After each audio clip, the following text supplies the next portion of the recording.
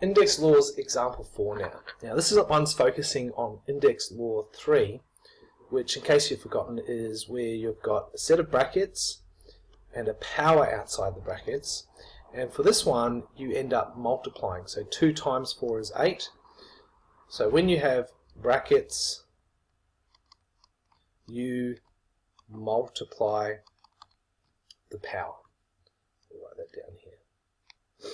Alright, so starting on question A, what a lot of people do is they just go 4 times 2 is 8, and that's not right because there's actually more than one power in here. If there's no power, we're told there's a power of 1. That's a to the power of 1.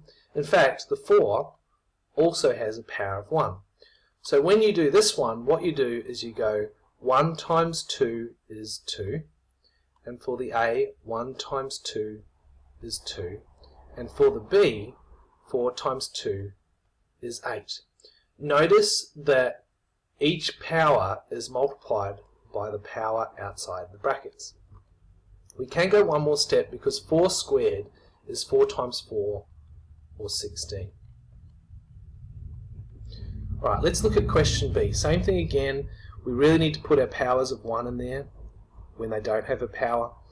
And we're only going to multiply the powers by 3.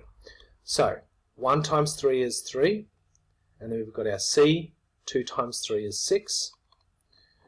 Alright, and then we've got our 4, 1 times 2 is 2. And for our C, 1 times 2 is 2. And for our D, 3 times 2 is 6.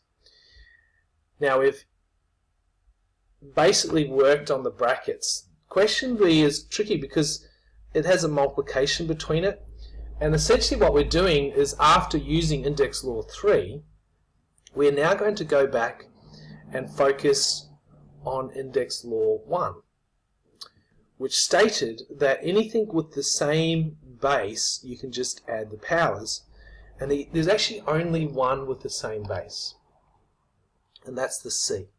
C to the power of 6 and C to the power of 2. Alright, so when we do this we've got 3 to the power of 3 and 4 to the power of 2. We'll just write it as times. And then we've got our C. Now we've got a 6 and a 2, we're going to add them up to make 8 because index law 1 states that if you're multiplying you add the powers. And then we've got D to the power of 6, all on its own, so it just stays the same. We can go an extra step. Just this is a bit messy here, the 3 to the power of 3 times the 4 squared. And we can actually just type that in our calculator, 3 to the power of 3 times 4 squared gives us 432. And it just looks a lot nicer if we just write it as one whole number, if we work out the number part. And then write C to the power of 8 and D6, or D to the power of 6 next to it.